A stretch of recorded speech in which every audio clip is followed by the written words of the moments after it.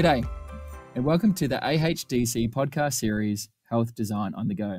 I'm your host, David Cummins, and today we're speaking to Simon Kuestenmacher, who is the co-founder and director at the Demographics Group. Simon spends his time researching demographic and societal trends in Australia and around the world.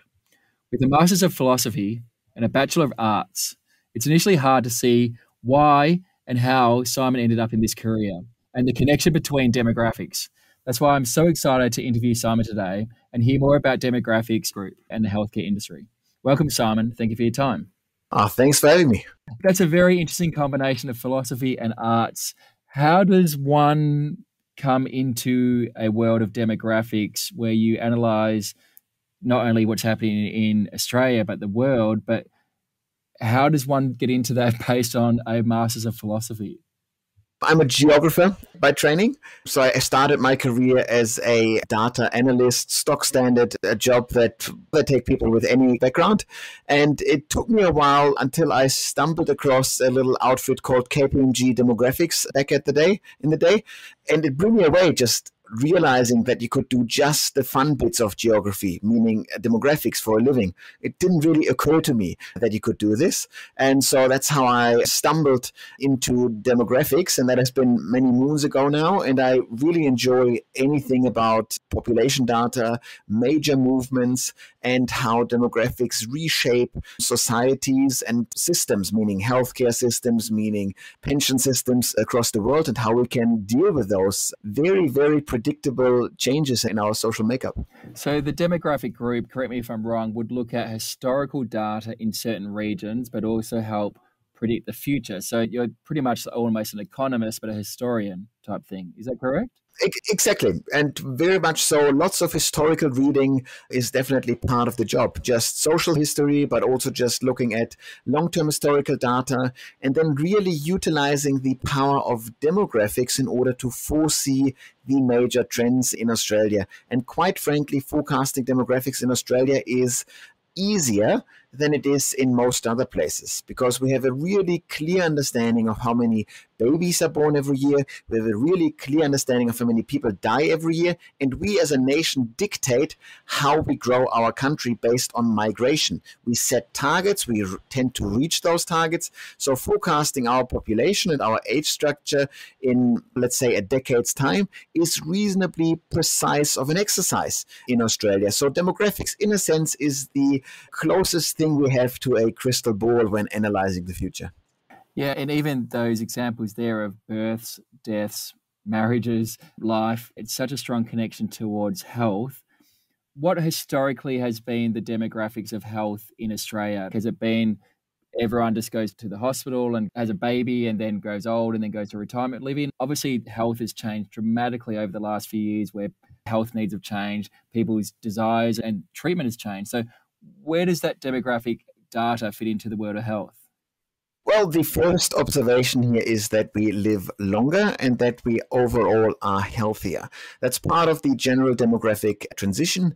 In poor, underdeveloped countries, people die of childhood diseases first. But Australia has long conquered all those childhood diseases, and that means we now have people dying of cancers. And that is, in the demographic world, first and foremost, a good sign, because it means we left all those horrors of early childhood deaths behind, we left war-related deaths behind, and we're now dealing with the ailments of an aging population. So that is, generally speaking, a good thing. But now we need to change or improve health outcomes in these issues. And it means that we live longer lives overall. And then thankfully in Australia, about 30 or really it started 40 years ago, politicians were smart enough and forward-looking enough, I can't believe I'm praising politicians here, to introduce the superannuation scheme, which is exactly the right scheme that you want to put into place when you understand that your population will be aging. Because essentially you put a gun to everybody's head and you say, put 10% of your income into this bucket. You're not allowed to touch it before you're retired. And most people will have saved enough through the superannuation scheme to pay for their own retirement. That is not a given. You want to remember that my country of origin, Germany, for example, just has one bucket. Everybody once again, gun to the head, has to put a bit of money into the major bucket. But once a country like Germany ages quite rapidly, and the aging of society is much, much stronger in Germany than it is in Australia because it's not a migration nation, then you will reach a point where a smart treasurer will need to ask the pensioners to not have pensions increased, to maybe even decrease pensions that are being paid out. And what will this lead to? It will definitely lead to political unrest. It will lead to charlatans entering the political scheme that just promise unrealistic pension payouts. And ultimately, this will lead to a radicalization of the political scene in a country. And Australia avoided that. Yeah. Future problems are avoided. So that's a wonderful scheme to give us at least a fighting chance to deal with the aging of the population. Yeah, I think the change in France at the moment has caused quite a bit of uproar. It's a recipe for disaster if you do not ensure that people know their incomes in retirement. That's difficult. So we're doing this. There's a beautiful thing in Australia that we nailed this down. But if we look at how we manage old age from a healthcare perspective, from a servicing the older population perspective, we have a couple of big challenges ahead. And I'm always obsessed with the population aged 85 plus. Statistically speaking, 85 is a wonderfully clear year because half of the population will have died before that. It's the median age of death. That's literally the definition. Half of us will reach 85. The other half won't. Those who will reach 85 and beyond, half of them at any given point in time, statistically speaking, will require care. That means assistance with activities of daily life. We all know that it is expensive to grow old as a nation, but it is also freakishly labor intensive because you need aged care workers, you need more and more medical staff to look after this. At the moment, right now, we have 555,000 Australians in the 85 plus bucket. And if you remember, last year around, we had all those stories of the aged care sector losing workers left, right, and center. And then the existing or the remaining workers are being worked to death in order to fill all those staff shortages. And then they become more likely to leave and just things spiral out of control. We risk at the moment to look at these kind of issues as the good old days very soon, because we are doubling the 85 plus cohort in Australia in only 12 years.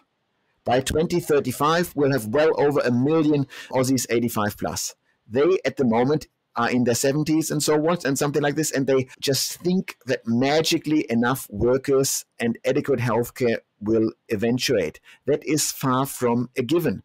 We need to restructure workforces. We need to become heaps more efficient in the delivery of healthcare and care services to an older population.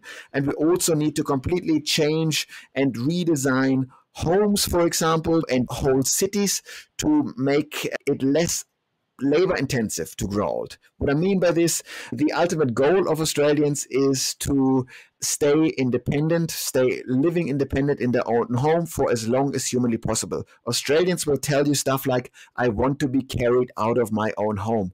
They're not downsizers at scale, not at all. They want to die in their home, but that means we need to make sure that you can live independent in your house for as long as possible. That means major overhauls, means make bathrooms accessible, widen doors, make them wheelchair accessible, flat surfaces, and so on and so forth. That means that one of the biggest boom industries over the coming decade for sure will be ambulante care and nursing services. Any kind of service that delivers something to a person's home will be in high demand, but we also see major healthcare and mental health catastrophes as well on the horizon, because what happens to old people, currently retirees, still young, agile, can move around and are happy once they are the remaining widow in the house traditionally and they live in a car-dependent suburb. They don't go out much, and a loneliness epidemic is among us. And we can already point to those people right now. If you're 65, husband is still alive, that the husband will die in 15 years, you will die in 20 years. 5 years of loneliness and old age is all but programmed in. So we could avoid all of those issues by building more walkable suburbs with lots and lots of care facilities close by, with medical services in walkable, not drivable distances. This would go a long way in softening problems that we know will come. Demographics dictate this. There's no wiggle room to get those numbers wrong. We know exactly the aging of the population because we only take in people under the age of 40 as migrants. So once we look at the 40-year-old population in Australia, they're not leaving, they're not going anywhere, they're growing old, and they want to grow old wherever they live currently. So very, very predictable challenges that reach us here. So how much of an impact did COVID have on that skill shortage, on that care providing? At the moment, enough hospitals do not have nurses, aged care do not have nurses, cafes do not have workers. So there's already seems to be, certainly in Australia, if not the world, a skill shortage for such care. And we're about to double that demand. And I'm pretty sure we're not going to get the skill demand doubling. So what's the solution? How do we combat that resource versus needs? Well, let's first quickly think through why the skills shortage occurred. So in Australia, we really got used to growing our population base by a net 200,000 people just through migration alone. On average, we add 100,000 people through natural increase, more births and deaths, and 200,000 or thereabouts via migration. In the first year of the pandemic, instead of adding 200,000 people to overseas, we lost 90,000 people to overseas because we made it very clear early on that no financial assistance was going to be extended to temporary visa holders, skilled migrants, and international students, so they left. Almost all of those 300,000 people, 200,000 minus 90,000 people, this lack of 290,000 people that just the first year of the pandemic alone created, most of them were employed. So we took those people out. That was the direct COVID impact. On top of this, as if this wasn't bad enough, we have 3 demographic trends making the skills shortage worse anyways. We would have had a skills squeeze without the pandemic, and now we had a massive skill shortage because you have this big baby boomer cohort retiring on one end of the labor market. The small cohort that is coming into the labor market, on the other hand, Gen Z, is smaller than the baby boomers. So we're missing out workers there. As if this wasn't bad enough, you have the biggest, fattest generation in Australia by a long shot, the millennial generation, born in the 80s and 90s. Just as the pandemic started, they reached the family formation stage of the life cycle. That means they slowly add babies, and even though millennial women return to the workforce at record rates, and after a very short period of time, you just have such a large number of the workers temporarily leaving the workforce. And millennials only got started. So there's another 12, 13 years worth of millennial women leaving the workforce temporarily. That takes them out of the workforce. And they tend to be very skilled workers on average because they're highly educated as a generation. So that all combines into a very, very difficult labor situation.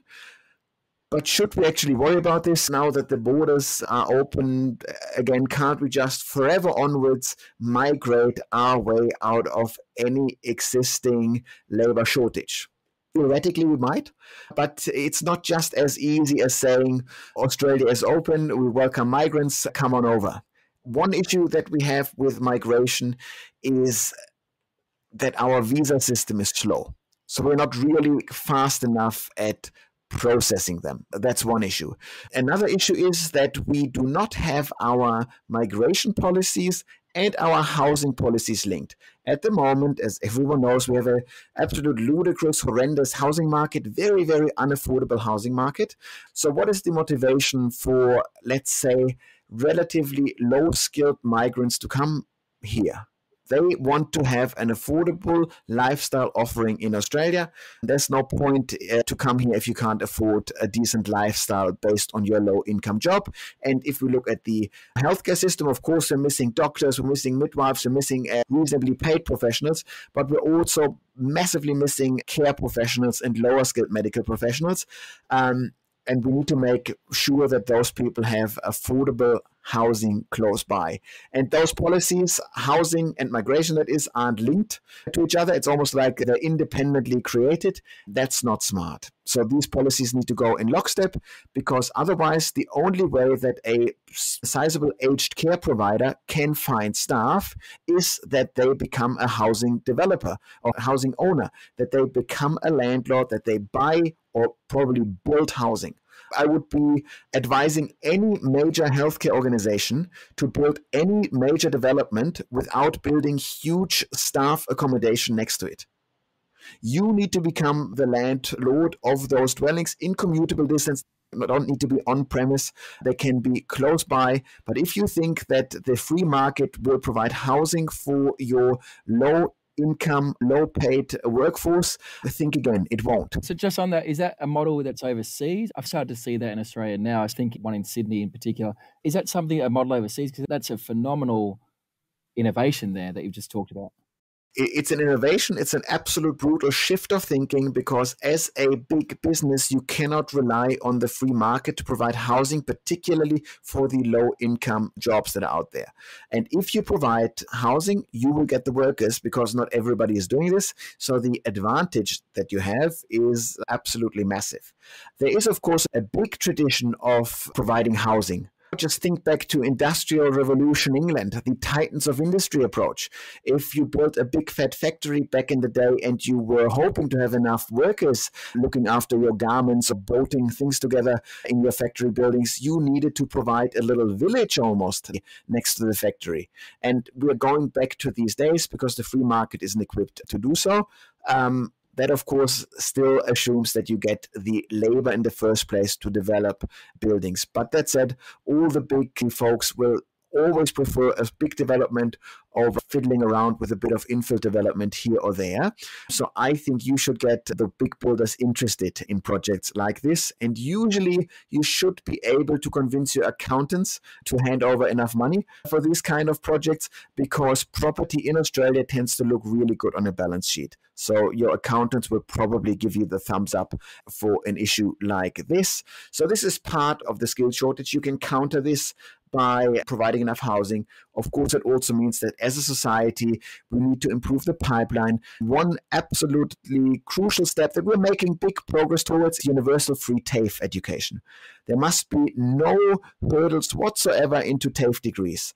It's okay to charge people for university level training, particularly higher medical training, because ultimately you earn enough money to make up for this handsomely. But TAFE jobs don't tend to pay it that nicely, so don't put any additional hurdles in there. Always make them universally free, no exceptions whatsoever. Push people into the right degrees, and all the major health players want to have a very, very close relationship to those TAFE institutions so that they get the pipeline of workers that they need. And you then need to provide the whole package, also meaning looking into housing to make sure that those young, low-skilled workers get retained in your organization and in your region. Otherwise, it will be very, very difficult to staff your organizations in the future.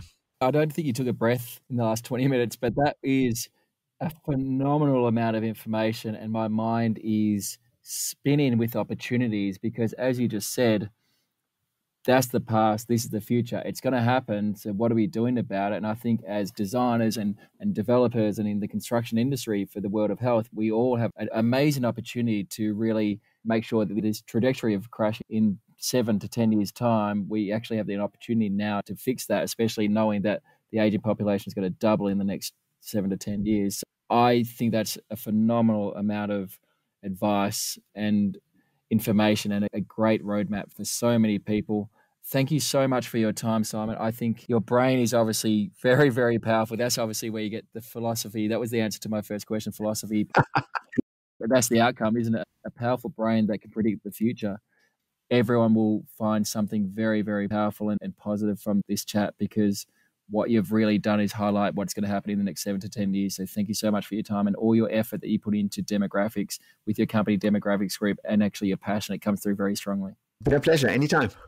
You have been listening to the Australian Health Design Council podcast, Health Design on the Go. If you'd like to learn more about the AHDC, please connect with us on our website or LinkedIn. Thank you for listening.